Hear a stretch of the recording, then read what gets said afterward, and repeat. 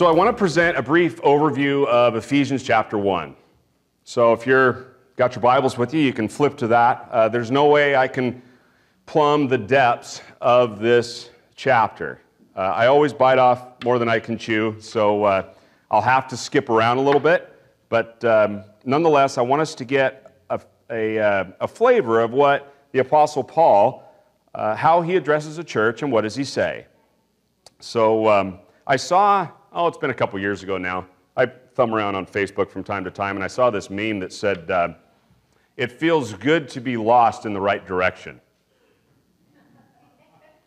And it shows like a picture of a hiker out in the woods, you know. And I thought to myself, that is stupidity. That doesn't even make any sense. But on the surface, it kind of feels good, like, you know, I just go where I'm going, but the root of that is just nonsense. Society is kind of fickle like that. They come up with these little things that kind of feel good in the moment. But for the Church of God, for us, truth is to build into the ethos of Christian community. We're given truth as a foundation for what we do, what we say, how we act, our obedience, our boldness. And so rather than me come up here and try to give you a self-help speech, I want to just simply, as one pastor has put it, re-talk God's talk. I want to just present to you what we're given in Ephesians.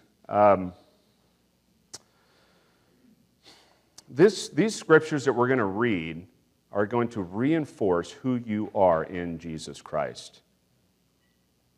When a plant is ripped from its soil, or you place it in the wrong soil, what happens?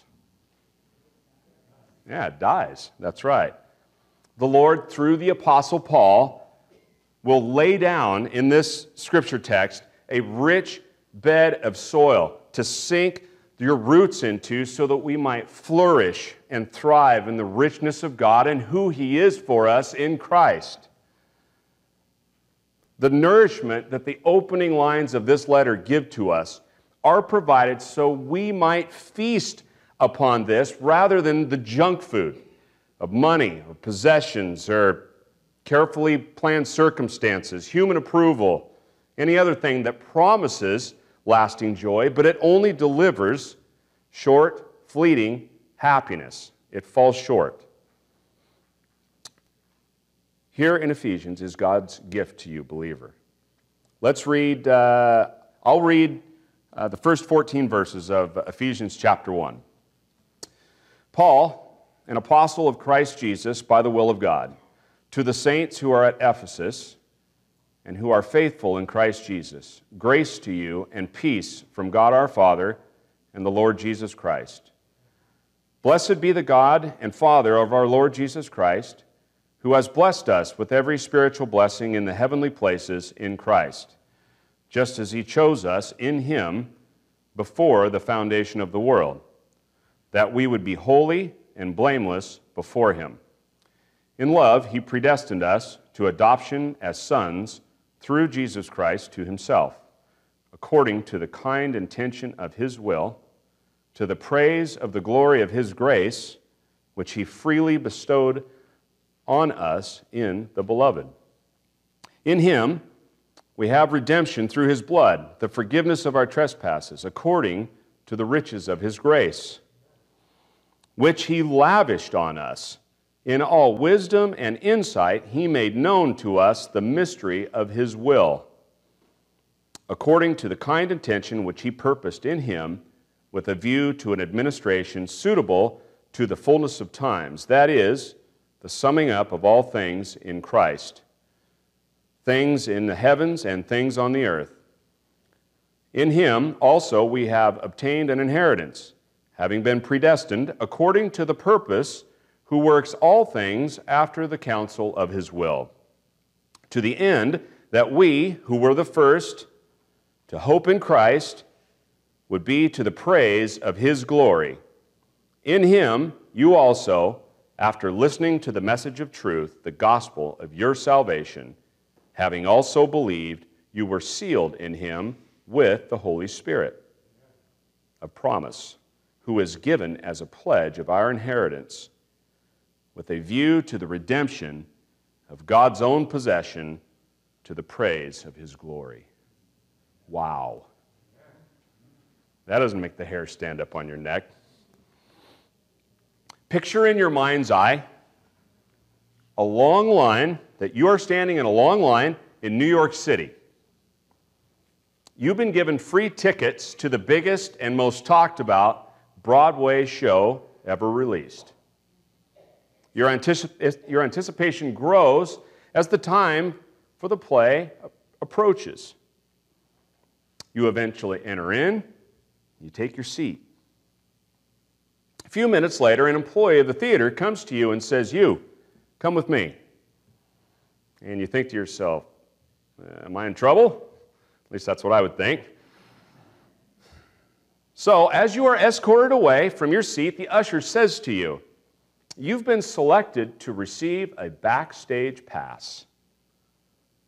What an amazing opportunity.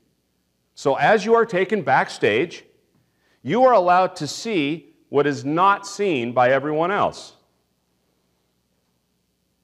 All the commotion, the busyness of actors scurrying around, stagehands, wardrobe personnel, lighting technicians. This whole array of activity goes on behind the curtain in order for the presentation of the show to go as planned. In the same way, here in Ephesians chapter 1, God pulls back the curtain in this grand display of his saving work. And he gives us a backstage pass so that we might see what goes on behind the scenes. See, the gospel of Christ goes out. It goes out to our friends, our neighbors, our co-workers. All the nations will hear this. And he made from one man every nation of mankind to live in all the face of the earth, having determined their appointed times and their boundaries of their habitation. He orchestrated the time of your birth, the places we would live, the families we would have, and the friends and various people we would know, and that we would hear the gospel and believe it. To effect and to carry out his choice of us. People hear the message. Some believe, some don't. But God doesn't desire for us to merely focus on the play itself, but to tune in to what's happening backstage, to see all that he has done, and to not only make you a viewer, but to make you an active participant, so that you can see and experience God's grace. Look at the opening lines of this letter again. I have a few things that I'd like to note here. Look at verse 1 one more time. Paul, an apostle of Christ Jesus by the will of God, to the saints who are at Ephesus, who are faithful in Christ Jesus. So this is written by the apostle Paul. He wrote this from prison in Rome about the year 60 to 62, historians guess. But the authority that Paul has to write such things doesn't come from himself. It comes from his apostleship in Christ Jesus. You see, I'm going to give you some technical data here.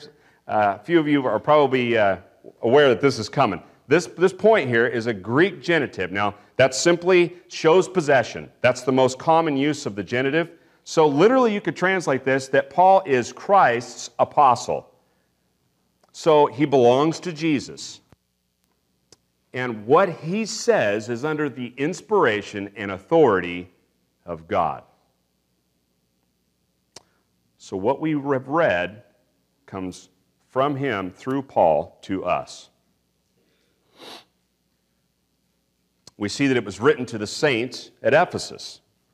Now, it's interesting to note, I was looking at some of the manuscript evidence here this last night, and it's interesting to note that 3 of the earliest manuscripts that we have actually omit the words at Ephesus. It doesn't say that. It'll most likely say that in your Bible, but the earliest manuscripts don't actually have that in there. So we can conclude that it was likely a letter that was copied and circulated to many of the early churches. So it was like a chain letter. So it wasn't necessarily specific for the church at Ephesus. This was circulated around the Mediterranean region. Here's my point, this was the sound doctrine that was read and taught everywhere then, and it should be read and taught now to every church in every age.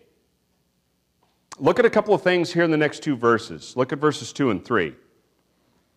Grace to you and peace from God our Father and the Lord Jesus Christ. Blessed be the God and Father of our Lord Jesus Christ, who has blessed us with every spiritual blessing in the heavenly places in Christ. So notice that grace and peace is from God, our Father, and the Lord Jesus Christ. I need to make a comparison here. See, the world, grace and peace that the world gives is cheap and meaningless. It doesn't sustain. Many of you have noticed, I'm sure, that the world substitutes for these things are available. They're usually for sale. Perhaps some of you have bought them thinking that the consequences of buying them is that we're attempting to correct eternal problems with temporal solutions. The grace and the peace that is lasting and meaningful and eternal must come from the eternal one and not a mere mortal. God gives us this, not merely in His stuff, but in Himself. That's what Paul's telling us here. Again, here's two more cases of the genitive case, possession. God, our Father, verse 2, and our Lord Jesus Christ, verse 3. So the Father and the Son belong to us. We belong to them. Now, here's what I'm not saying. It's not somehow God belongs to us in that sense, like we take possession. Obviously, that's not what it's saying. Rather, it's an expression of intimacy between us and Him. It's a term of endearment for a believer in Jesus. Let that sink in. He's not distant. He's near to us. We'll talk about that here in a bit. Now, where is this blessing found? This is commonly overlooked. So it's important we see this. I want us to see the prepositions in the sentence. Now, preposition, you know what prepositions are? It's in, through, over, under, around. Those are English prepositions. Look at the prepositions. In fact, let's look at all of them in this section. I'll just name them off here. Verse 3. This is where the blessings are found. In Christ. I'm just going to shotgun through these. Verse 4. In Him. Verse 5. Through Jesus Christ to Himself. Verse 6, in the Beloved. Verse 7, in Him. Verse 9, which He purposed, in Him. Verse 10, in Christ and in Him. Verse 12, in Christ. Twice in verse 13, in Him. Are you getting the picture? If you want the blessings of God, the intimacy of God, the adoption, the inheritance, everything, we must be in the one who possesses those things. And that is a really short list. That is Jesus Christ. We must be in Him. It's not merely knowing about Him, or it's being in Him. The preposition is so important, and it's often we just read right over that. Any other religious conformity, whether Jesus' name is attached to it or not, will not give you that blessing. This is often done, I'm going to try not to be a negative Nancy here, but this is often done in so-called Christian churches because they try to give something that they don't themselves possess. You must be in Christ to have this blessing. So how does this become our reality? And when was this determined by God? Let's look at the text. I want to put our attention on three verses, verses 4, 5, and 11. How does this become our reality, and when was this determined by God? Verse 4, just as He chose us in Him before the foundation of the world, that we would be holy and blameless before Him. In love, verse 5, he predestined us to adoption as sons through Jesus Christ to himself, according to the kind intention of his will. Now drop your eyes down to verse 11. Also, we have obtained an inheritance, having been predestined according to his purpose, who works all things after the counsel of his will. So you see a clear pattern that Paul brings this up over and over again in this text. It's likely, I'm going to speculate here, it's likely that he had perhaps Old Testament Israel in mind, in which Israel was chosen from all the nations of the world, or perhaps even his own conversion. You remember his conversion in Acts chapter 9? Saul of Tarsus, is how Luke referred to him at that section, was not seeking to know God. In fact, he was seeking to throw Christians in jail and was persecuting the church. Then God showed up. So there is the proud, zealous young man, blinded and on the ground before a holy God. Jesus. What does he say? What does he say about Paul's conversion? He tells, what was his name? Ananias, I think, later, who was scared that Paul was coming to his house. This is what the Lord says, he is a chosen instrument of mine to bear my name before the Gentiles and the kings and the sons of Israel, for I will show him how much he must suffer for my name's sake.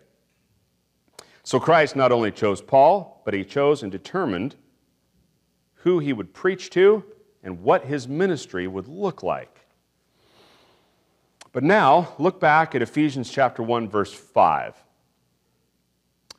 He predestined us to adoption as sons through Jesus Christ to himself, according to the kind intention of his will. And you see that word predestined there. He predestined us. So from the Greek, here's what that word literally means. The word predestined means predestined. I solved the mystery. It's the Greek word proorizo, and it simply means to decide upon beforehand or to predetermine. That's what the word means. A little more technical data for you, but I'll break it down. This is an aorist active participle, and here's basically what that means. That God, in the past, and in this case, eternity past, was the active agent in making the choices. And if you think about it, really, he was the only one making choices because nothing else existed. No thing had yet been made. And maybe a lot of questions are popping into your mind right now. The text isn't going to address all of those questions. I wish it would, for my sake, for your sake, but it does not address all of the questions that will arise. But it does answer a very significant question. Why? Why did he do this? Let's look at the text. Look at the end of verse 4. I'm going to shotgun through some things again for time's sake. Look at the end of verse 4. In love. Verse 5. According to the kind intention of his will. Verse 6. To the praise of the glory of his grace. Verses 7 and 8. The riches of his grace which he lavished on us. Literally that reads, he made abundant toward us. Verse 9. His kind intention. Verses 12 and 14. To the praise of his glory. So let me summarize all that for you in a sentence. God is love. He is kind. He is rich in his grace. He is abundant toward us, that we might praise him in his glory. That's why he did it. That's why. So what took place? That answers the when. What took place in order for this holy union between the holy and the unholy to take place? See, that's kind of like oil and water. It's good for us to feel the tension of how does holy and unholy come together. Where my mind goes was like Exodus chapter 20. Let me just read it real quick, just a quick section, verse 18. All of the people, remember God descends on Mount Sinai to give the law to Moses and the people, and here was the people's response. All of the people perceived the thunder and the lightning flashes and the sound of the trumpet and the mountain smoking, and when the people saw it, they trembled and stood at a distance. And then they said to Moses, Speak to us yourself, and we will listen, but let not God speak to us, or we will die. So, this is you've read the text in Scripture where no one shall see God and live. This is a holiness that kills. We should feel the tension. How do unholy people like us, how do we come to this holy God? It's an awesome question that the text answers. Let's look at verse 7. In Him, that is Jesus, in Him, we have redemption through His blood, the forgiveness of our trespasses according to the riches of His grace. Wow. So, I'm going to turn this on its head. I did something interesting, and I'm just going to share it with you. I Googled the word redemption. Just type it into Google search, redemption. Here's the two definitions it gave me. Number one, the action of saving or being saved from sin. Sin, error, or evil. Number two, the action of regaining or gaining possession of something in exchange for a payment or clearing a debt. That's Google. Whoever said technology was bad, right? Well, a broken clock's right twice a day. So I'll leave it at that. The English word for redemption is the word apolutrosis. It means, listen to this, to release from a captive condition. To release from a captive condition. We were slaves to sin, being held captive, and Christ ransomed us. How did He do that? Verse 7, 3 words. Through His blood. I've had the pleasure with visiting with many of the pastors in our area. My wife and I, we took a few years where we were doing some other forms of ministry in the area, so I visited some other churches, not to desire to attend, but just to hear what was going on around the area and sat down with some of the pastors. Unfortunately, it grieved my heart to hear some of the things that they say and they teach. Many no longer even preach about sin. One pastor told me he doesn't even mention the word sin. And so I had to probe, and these are nice conversations. We're talking. I asked him why. He replied, well, if you mention it, then you have to define it. Others said that it was okay for people to continue in a sinful lifestyle, ignoring the warning passages of Scripture that those people will not inherit the kingdom of God. Their blood is on those men's hands. At best, they're believers forfeiting their joy. But the worst I've heard yet is a denial of the cross of Christ. One pastor told me he, quote, hates atonement theology. He said that Christ dying to forgive sin, placating the wrath of God in our place, and therefore creating peace between us and the Father, that's just left over from Roman Catholicism, he told me. There's no place for it in the modern church, he said. I couldn't disagree more. His problem is not with Rome, but with the Scriptures themselves. Listen, Romans 5:9. Much more than having been justified, that's made right with, legal declaration, been justified by His blood, we shall be saved from the wrath of God through Him. That's Romans 5:9. 1 Peter 2:24. And He Himself, that is Christ, He Himself bore our sins in His body on the cross, so that we might die to sin and live to righteousness. For by His wounds you were healed. Not to mention the entire chapter of Isaiah 53. I didn't even touch on the Old Testament. These aren't quotes from Vatican I or the Council of Trent. These are quotes from the Bible. if I've only submitted to an outward moral conformity and not been transformed on the inside out by the Spirit of Christ, then I have only fearful judgment coming to me. If Christ hasn't absorbed God's wrath for my sin and given me His perfect righteousness, His perfection, then I will rightly be punished for my sin. All I'm left with, if I don't have Christ, is my own righteousness, and that's not a righteousness at all. But Christ has ransomed us. We just read it. How do we know? How do we know that Christ's work is sufficient to actually save us? Let's look over at, we didn't read the text, let's look over at verses 18 to 23 of chapter 1 of Ephesians. Let's look across the page here. I'll just read it. I pray the eyes of your heart may be enlightened, that you will know what is the hope of His calling. What are the riches of the glory of His inheritance in the saints? And what is the surpassing greatness of His power toward us who believe? These are in accordance with the working of the strength of His might. Think about that for a minute. I'll pause right there. Think about that, of the might and the strength and the power that has been brought to us who believe. I'll continue. These are in accordance with the working of the strength of His might, which He brought about in Christ, here it is, when He raised Him from the dead. Amen.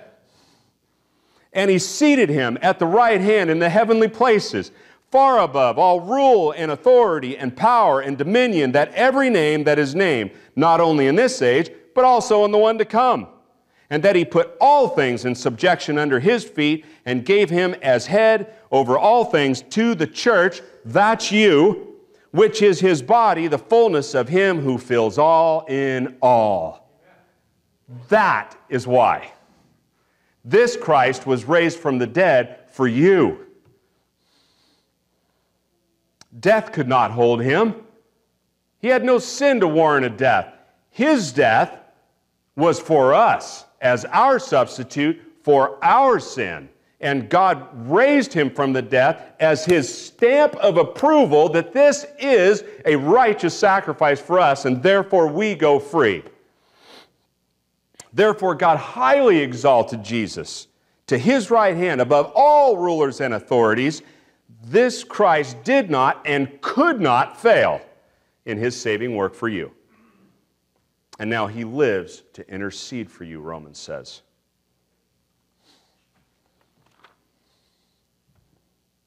So, begs another question. How do you know you're saved as an individual? Like, how do I know all these grand things about Jesus apply to me? It's a good question. Let's let the text answer it. Look at verses 13 and 14.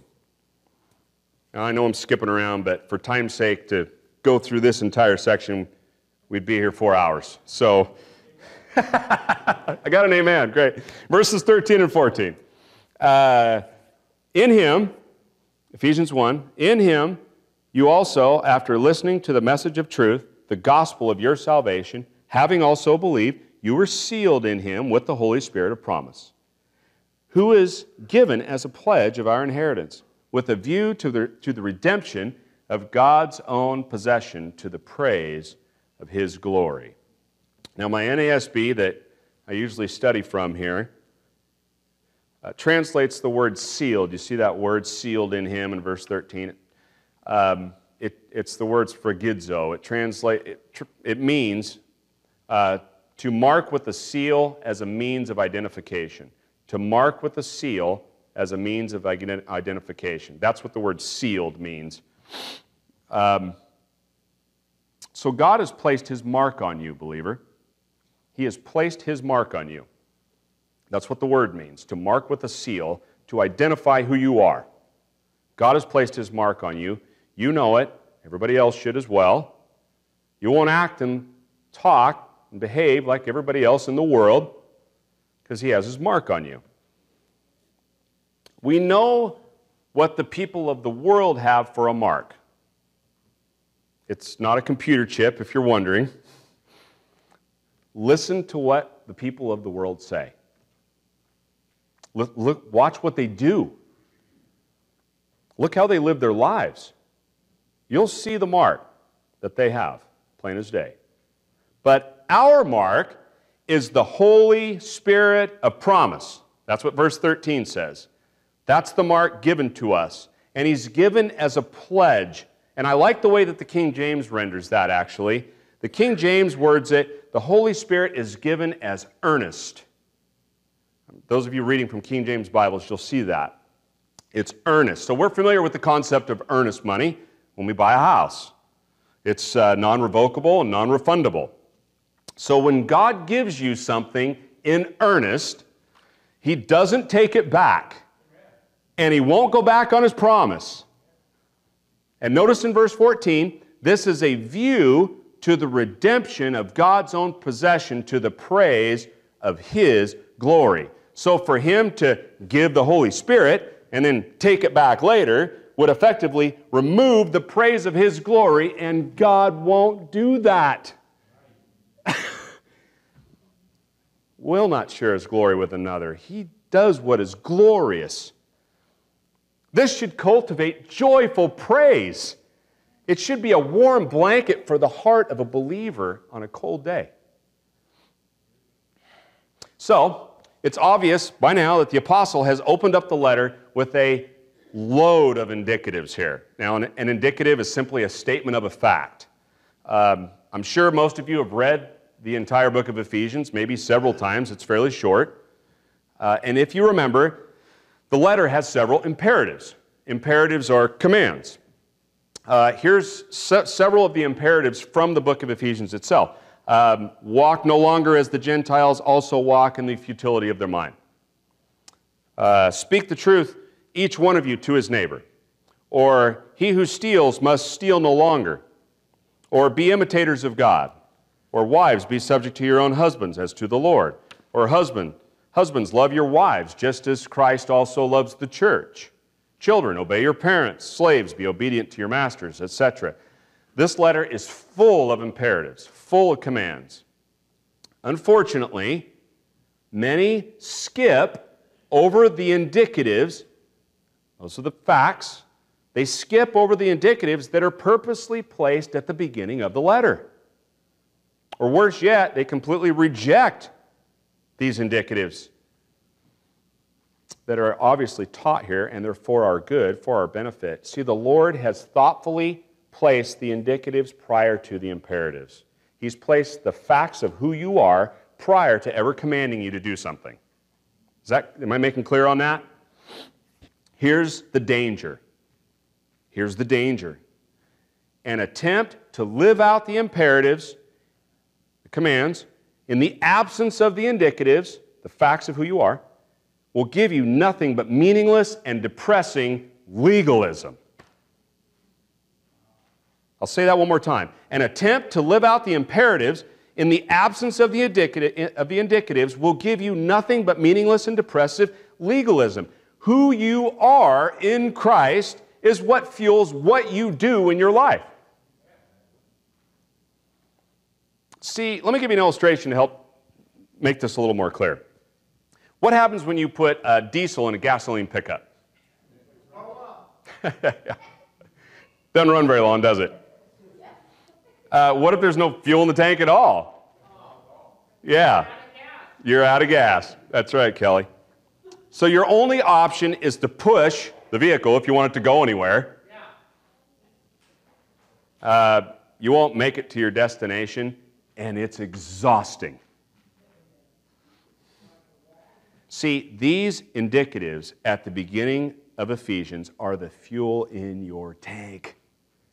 Anything else won't cut it. God designed it that way. That's why we have Ephesians chapter 1. He owns the pickup. He knows the proper fuel to keep it running. So, I got to mention here, perhaps you're not a follower of Jesus. Perhaps you're not a believer. And you're listening to this. If you feel like a child peering into a candy store window, now what? Well, come on in. What will amaze you is once you step in, the owner of the store knows you by name. And he's been waiting for the exact day that he planned for you to arrive. Come to Christ.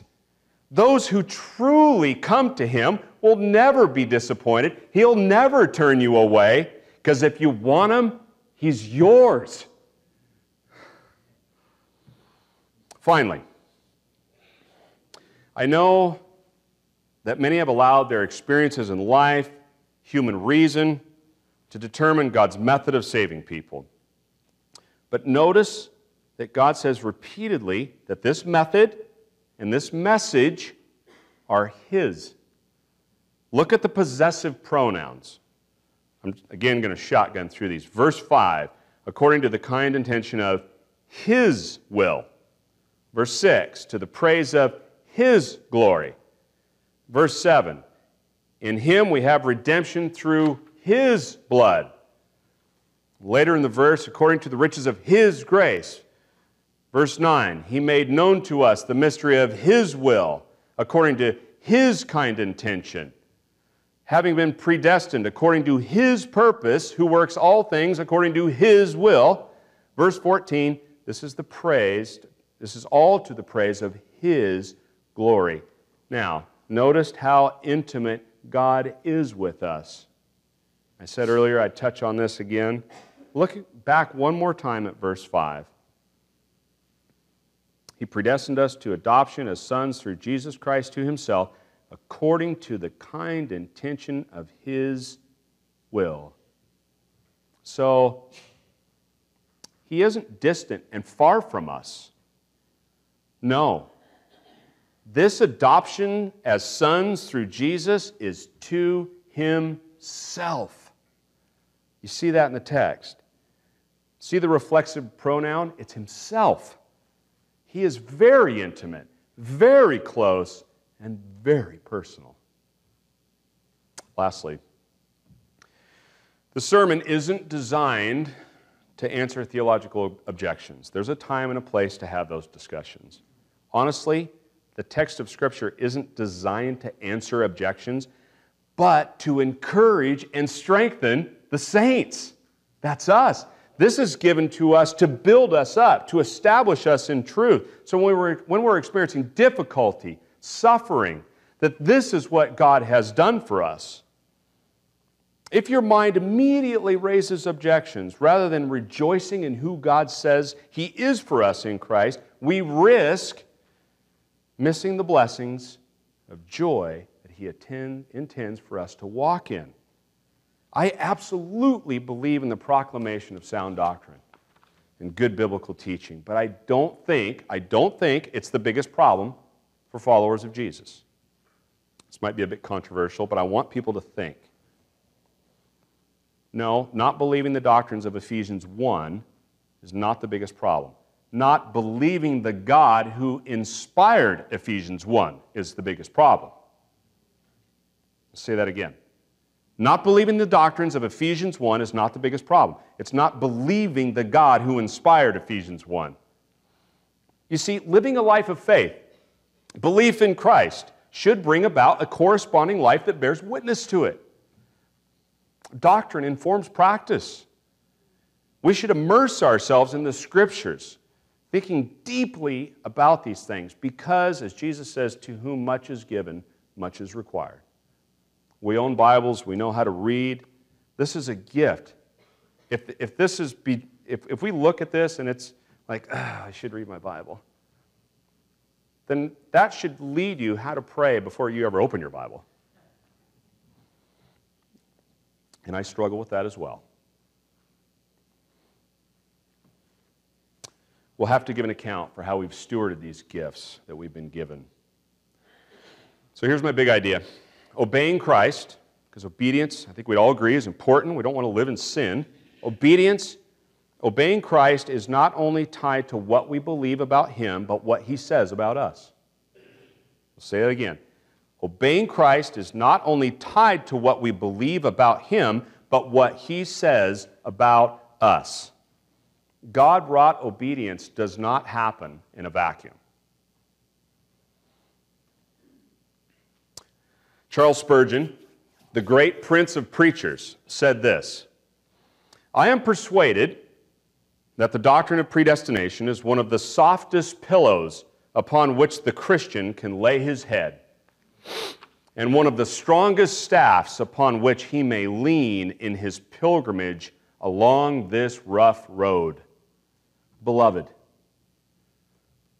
this is Spurgeon, this is me talking now, "beloved, you are loved. You are loved. God has gone through great lengths to bring about this saving work of Jesus in your life. And He has began this work before He ever created anything. Rest in this. Rejoice in this. And stand firm in this. This is the fuel in your tank for obedience and for boldness, which we all want, and for future perseverance. May the grace of the Lord Jesus be with you all. I love you.